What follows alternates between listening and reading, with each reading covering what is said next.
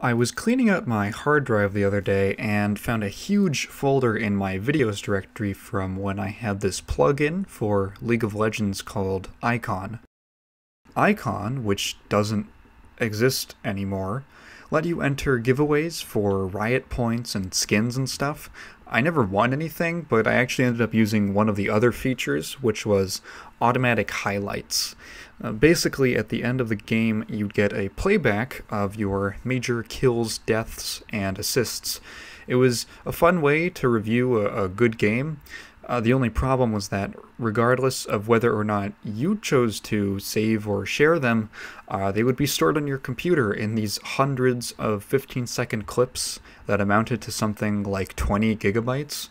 Well, I deleted all that, but before I did, I decided to go back and watch some of my old games. This was where I remembered both why I loved League of Legends and also why I drop it every time I come back. Over the course of 7 years, I went from being actually addicted to it to groaning every time I even saw footage. This bothered me for a while. I remember saying in 2016 that I could probably play League forever. And that was true. I could play that game forever. But League today is not that game. It's something very different. It's the nature of persistently updated games that they will inevitably morph into something unrecognizable, obviously. Now, a part of me can accept that, but another part of me laments that from a lot of different angles. From a competitive angle, let's look at the polar opposite. A game like Melee, which was released in 2001 and is still going strong. One of the coolest things you see in cases like Melee is the continuous evolution of strategy. You have characters like Pikachu or Yoshi who were considered mid or even low tier, but all it took was a single player for them to jump up in the tier list after over a decade. Stuff like that is rare, but you see it in other games that just have the time to sit there and culture, like Marvel or Third Strike. You can make arguments for and against continuous balance patches, but it does take away from that magic of using a garbage character to win if they can just be buffed up. Maybe I have a unique perspective on that because I used to play a lot of those types of characters in League, and taking people by surprise with a character like Mordekaiser, original Mordekaiser, and Galio was such like a cool underdog feeling, like you were living out your own underdog story. Those characters don't exist anymore, actually. They have been reworked into unrecognizable versions of themselves that rob them of everything that I really liked, honestly. When you fundamentally alter a game as much as that, you do lose the people who love those characters. You lost me a little bit. My appreciation for your game has lessened because those things are just gone. I run this channel kind of dedicated to older games, so you might guess that I am a big proponent of archiving and preservation of games, which is kind of a weird thing when you're talking about these sorts of titles. Moving on is a part of life, but we rarely think of it in regards to art.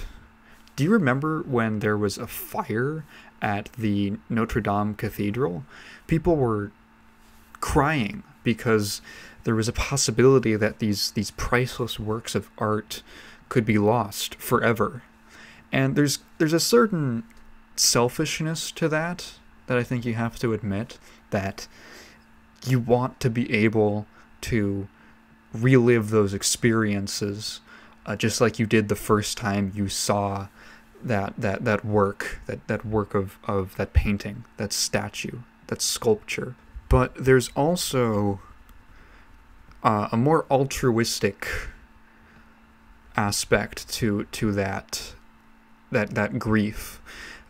inevitably, when you have these conversations about preservation and restoration, someone is going to make the point that we're doing this to make sure that future generations can also experience these works and these pieces of history, of culture. Maybe you can come to terms with the fact that it will live on in your memory, but what about your kids? What about their kids? La Pieta was completed in 1499. You can still go see it. You cannot play Darkspore. You can't play PT. Those games are gone. They're locked away. I know more people are probably upset about the latter, and rightfully so, but think about Darkspore. Think about Tron Evolution, or any other game that's been blocked off from access as like be treated as entirely a commercial product and not as something that people put like time and effort and passion into, even if it was just a licensed game like Tron. Think about all of these server-based online games that have just had the plug pulled from them and haven't gotten legacy servers. Regardless of what you think of them, these are pieces of history. Big teams of people work on these games, and someone enjoys them. Every game is going to be somebody's favorite. It's going to mean something to someone, and it's just lost. It's gone. To circle back to League, isn't the concept itself kind of odd? I remember hearing someone, I don't remember who, but they said that they had this idea in mind, this perception at one point that Riot had a goal, an end goal for what League of Legends was eventually supposed to be, and every patch was working towards that goal. But then the more they played the game, they realized that there is no goal, there is no grand vision that's being worked towards. Riot is never going to hit a point where they can say, okay, that's enough. This is enough. This is good. We can walk away now. And that's weird for like a piece of art, right? Isn't that odd? Because that's what we're talking about, right? This is a piece of art. How many artworks are never supposed to be complete? Not unfinished. There's plenty of unfinished art, but like something that is meant to be continually altered for no other reason than just for the sake of changing it. Ad infinitum, just forever.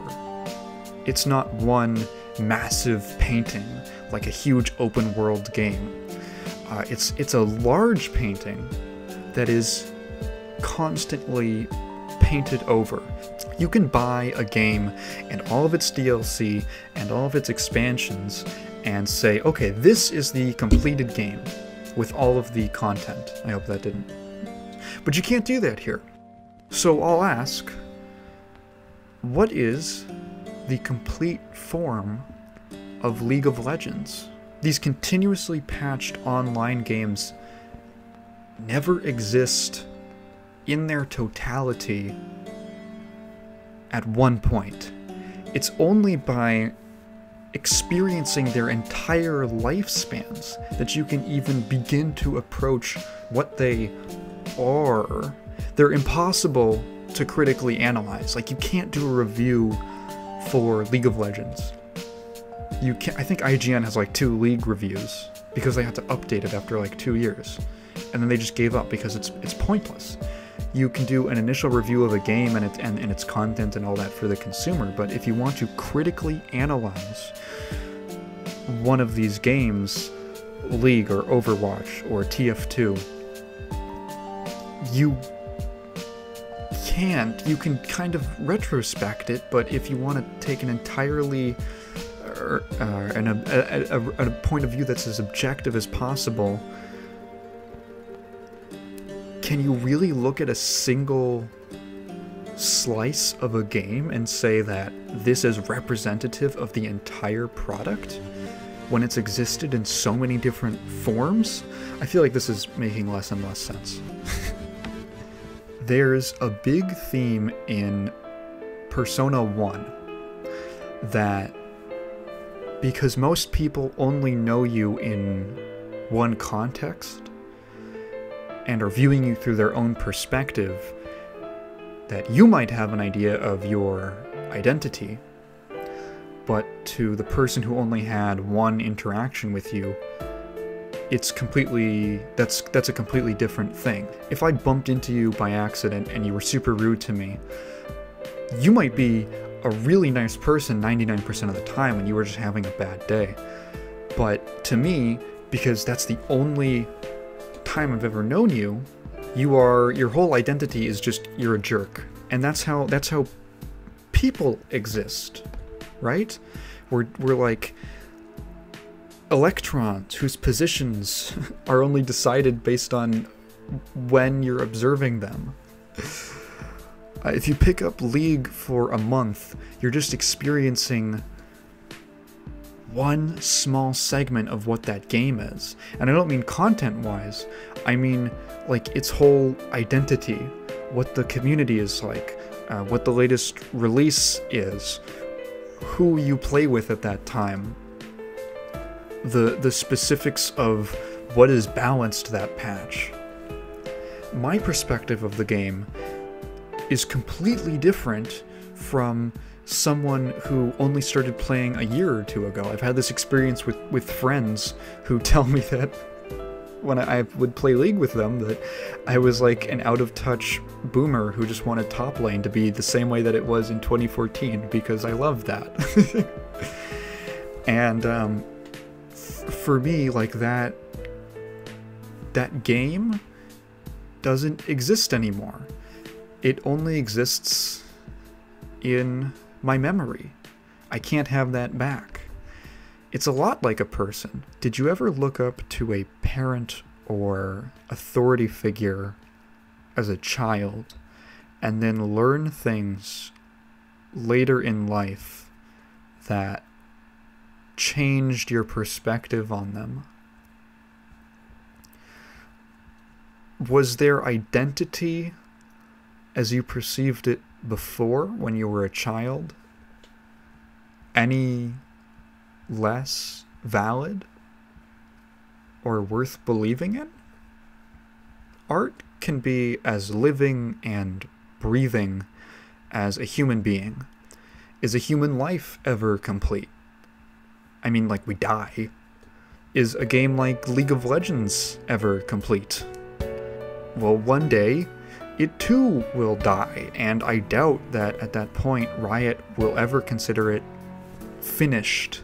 And so it will only be left in our memories, in our YouTube videos, in our subreddits, kind of a parallel to ourselves. Impermanent, and maybe, in a way, for the same reason, valuable.